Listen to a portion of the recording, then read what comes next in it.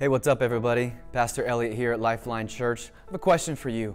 Have you ever felt like your relationship with Jesus is running a little stagnant?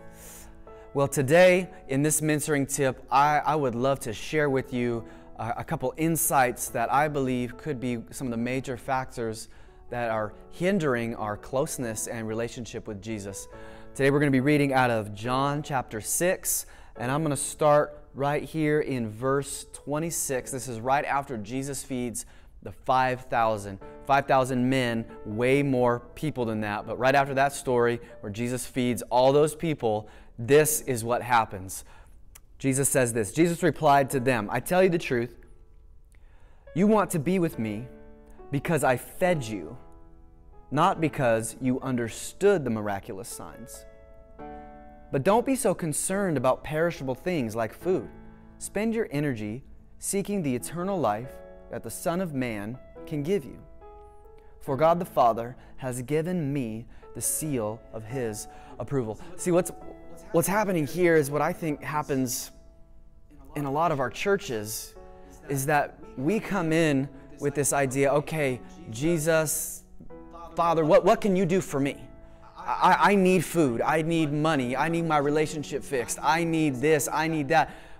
We're following Jesus not for that relationship, not because He's what we need, but because we need something that He can give us.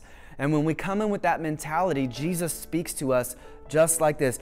I tell you the truth. You want to be with me because I fed you. Not because you're seeking eternal life from me. It says it probably 100 different ways in our Bible that if we seek God first, everything else will be added to us. So here's my thought.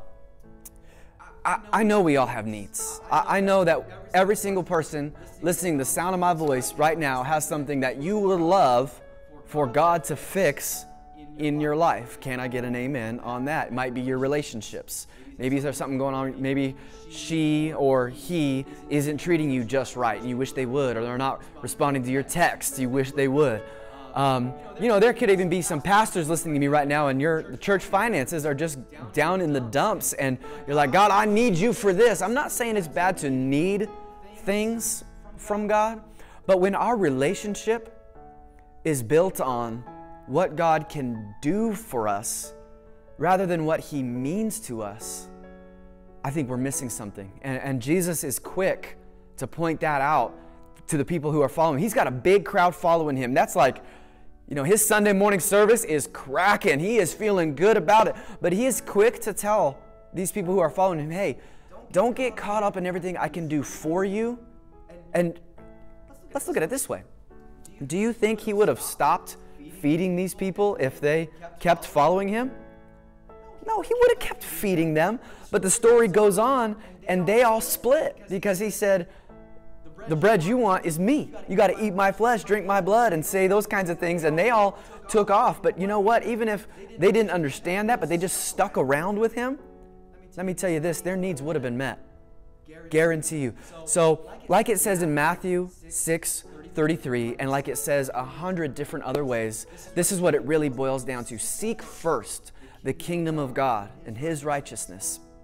And all these other things, those will be added to you after you seek the kingdom of God. Jesus is imploring us, don't just seek me for what I can do for you. And that what I can do for you is awesome, believe me. He's saying, follow me for me. Follow me because you desire that eternal life that I can give you, not the sustenance I bring, not because I put food on your table and I can get you a promotion at work and I can make things work out in different areas of your life. Seek me for me and you'll have eternal life. So my encouragement to you is this. Seek Him for who He is. He loves you, cares for you. He wants to meet your need. God is called our provider, not by accident, but because He provides. But let's not seek Him because He provides. Let's seek Him because we seek the eternal life that He brings. And the fact that He provides, the fact that He heals, that's just awesome. So let me just pray with you really fast before we part ways.